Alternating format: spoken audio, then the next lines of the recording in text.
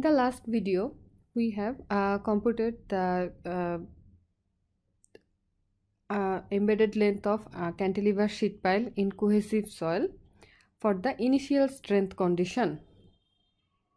As I have discussed in the starting of the video, that cantilever sheet pile design in cohesive soil, there are usually two considerations. We have to determine the embedded length of cantilever sheet pile for initial strength condition and both final strength condition.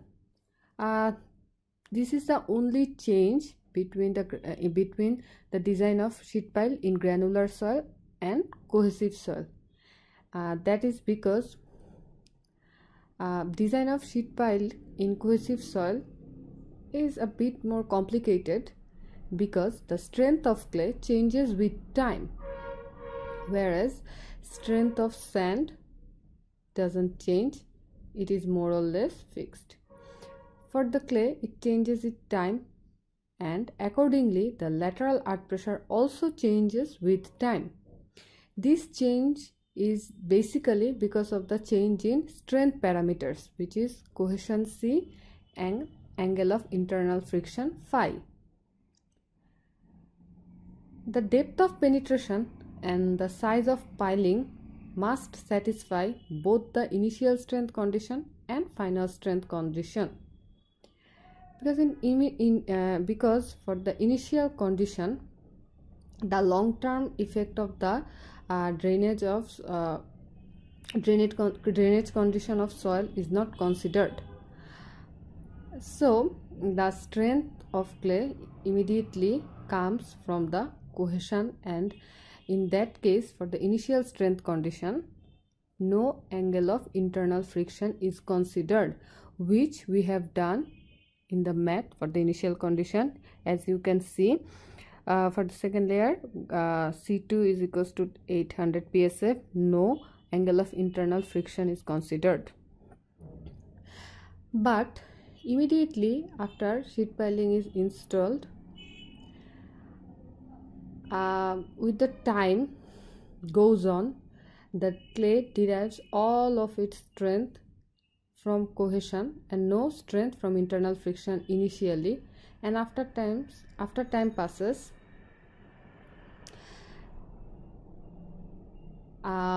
usually the cohesion value is taken as 0, and since the drainage occurs, so the angle of internal friction phi prevails in the final strength condition. That is why in the final strength condition we will take C equals to 0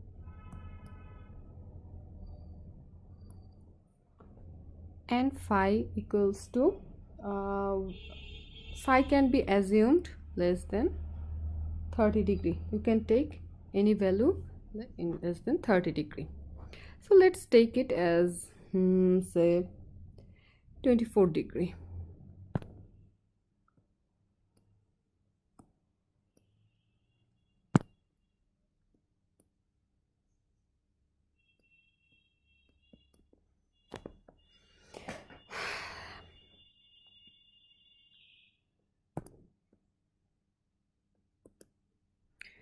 So just like before, we will solve the math.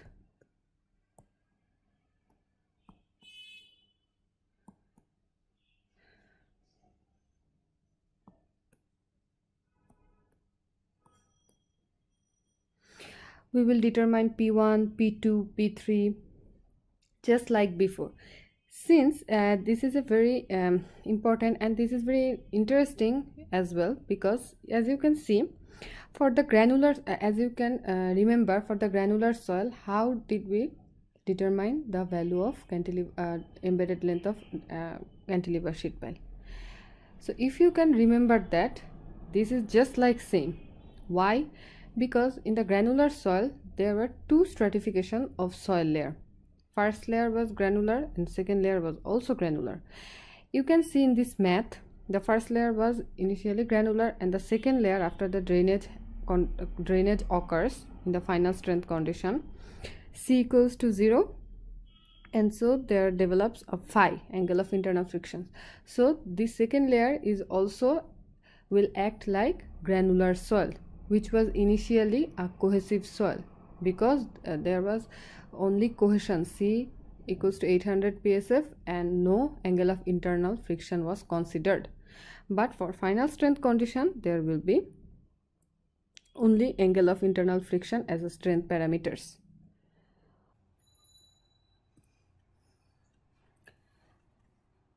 So this is our math. We will be solving this math for final strength condition, as I have discussed. In final strength condition, for the drainage, in long term, the drainage condition appears and cohesion C becomes 0, and there develops angle of internal friction phi. So if you look at the math, the first layer of the soil is granular because C equals to 0, phi equals to 27 degree, and second layer is also granular soil. In the video of 1 and 2, we have solved the problem for granular soil. So this is nothing new. This will be solved again in the same way. What is important in the math is, for the initial strength condition, the layer, this layer, the second layer, was cohesive soil, and for final strength condition, the drainage occurs, so the cohesion disappears day to day, and there only develops the angle of internal friction phi. And this is also with the theory I have discussed in the initially. Okay, so the problem is similar. We will have to draw the earth pressure diagram just like before. So from the phi, you will determine the value of active earth pressure coefficient and eventually passive earth pressure coefficient. I'm not going to the details because the same math is solved in video 1 and 2.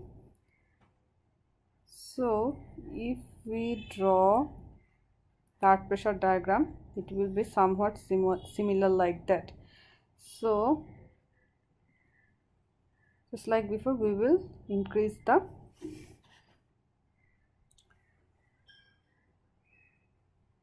area up to this to determine easily. Again, we are solving the problem in conventional method. So now what we will have to do, we will have to determine the value P1, P2, P3, P4 and P5. So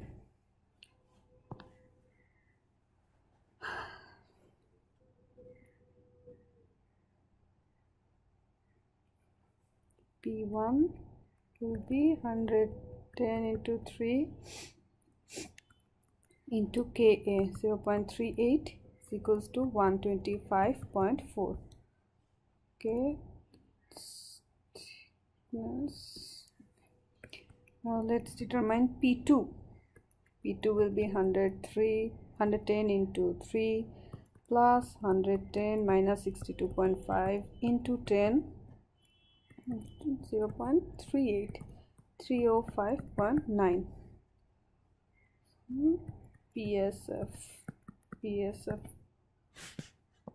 Same way P3, 110 into 3 plus 10 minus 62.5 into 10 into 0.42, 338.1 PSF. Okay, now again we will determine the value of H. This height is H. Let's take this as the embedment length as D. take this as small d, this as f. Okay.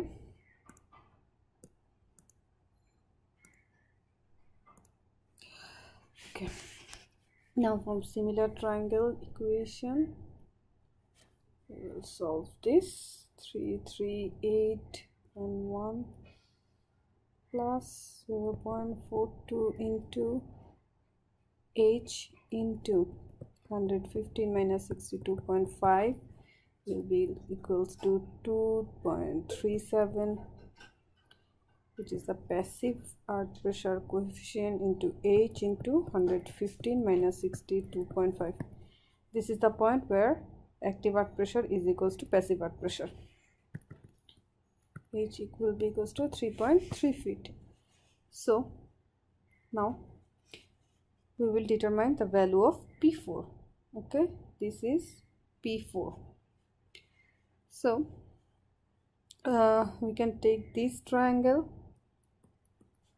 and this triangle. So P4 will be, okay, let's take it downside. P4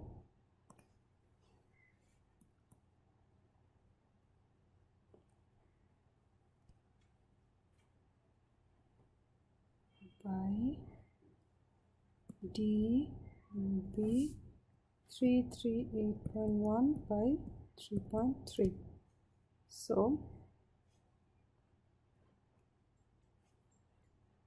P4 will be equals to 102.45 D. Okay.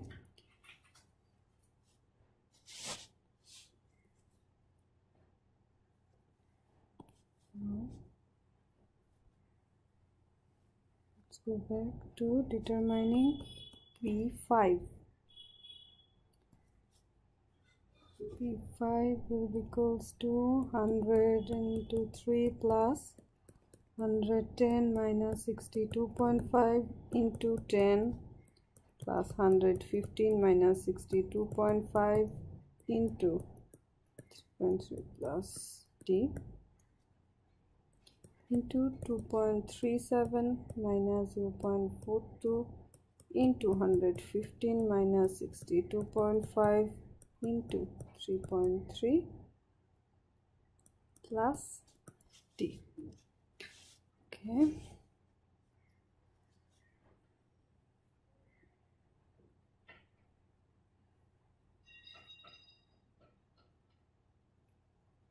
So what's P5 actually? P5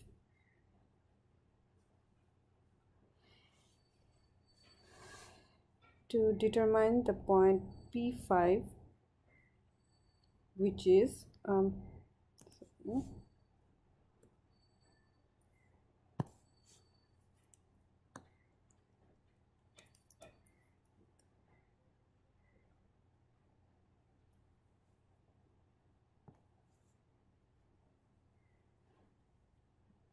this is P5. Okay, now so P5 is the total passive resistance of this point minus active resistance from this side. So this is what we have written in the equation: passive resistance minus active resistance. So the value of P5 becomes this. Now in the same way we will determine the horizontal forces corresponding to pressure diagram, and we will take the summation of H equals to 0 and moment about point O will be equals to 0. So in the same way we will be determining, let's go back to the problem.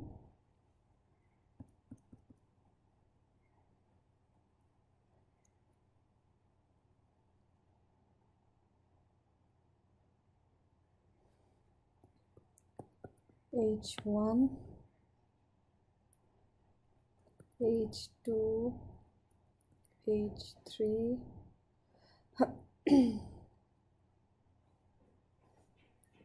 H4, H5 and H6. Okay, H6 is corresponding to this hole. Okay,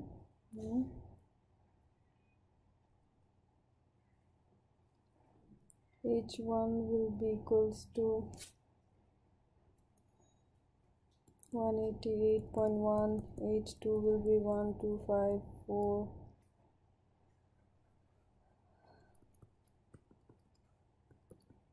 H3 pound, H4 557.87 pound, H5 half into D into 102.45 D, 51.23 D square, and H6 will be half into F, 102.45 D plus 2245.7 plus 102.4 D. 6 will be 12285 F plus 102.43 DF.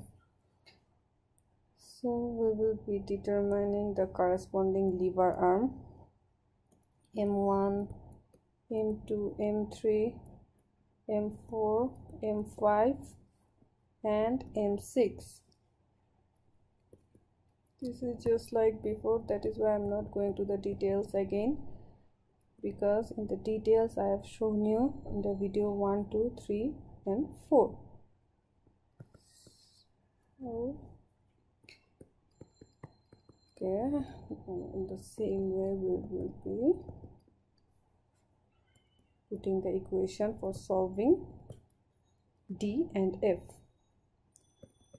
So H1 plus H2 plus H3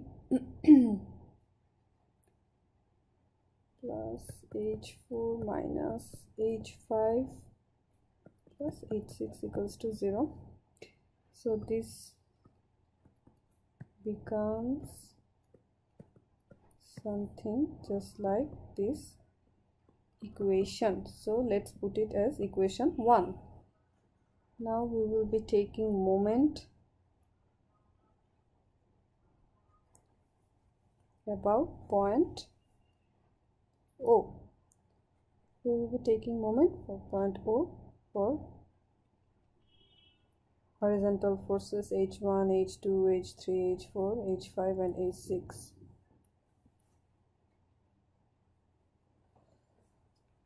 Okay.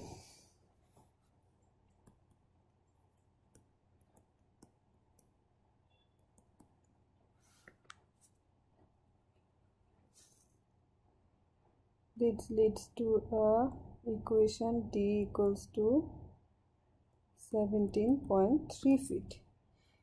Okay. Now from equation 1 and equation 2 from moment about point O, we will get equation 2, and we have already found equation 1. So in equation 2 we will be putting the values of F, and we will get a big equation of d to the power 5, and we will be solving this in the calculator, and after solving we will get the value of D, 17.3 feet. So now we will have to compare the values of D for initial strength condition and final strength condition, and whichever is critical, that means whichever is larger in between initial strength and final strength, this will be for the critical strength condition, and we will be designing for this condition. Okay, so for final strength condition, initial strength condition, we got the value of small d 5.56 feet, and for final strength condition we got 17.3 feet. So final strength condition is the critical condition. So the total embedded length of the sheet pile will be 17.3 plus H was 3.3, which is 20.6 feet. We will be adding 20 to 40%, and we will get the value of total embedded length 1.2 into 20.6, which turns to 24.7572 feet, which can be rounded up to 25 feet. So this is up to the embedded length of the sheet pile. So if I ask you the total height of sheet pile, which will be 25 feet plus 10 feet plus 3 feet, which turns 38 feet. Okay, this is it. Thank you.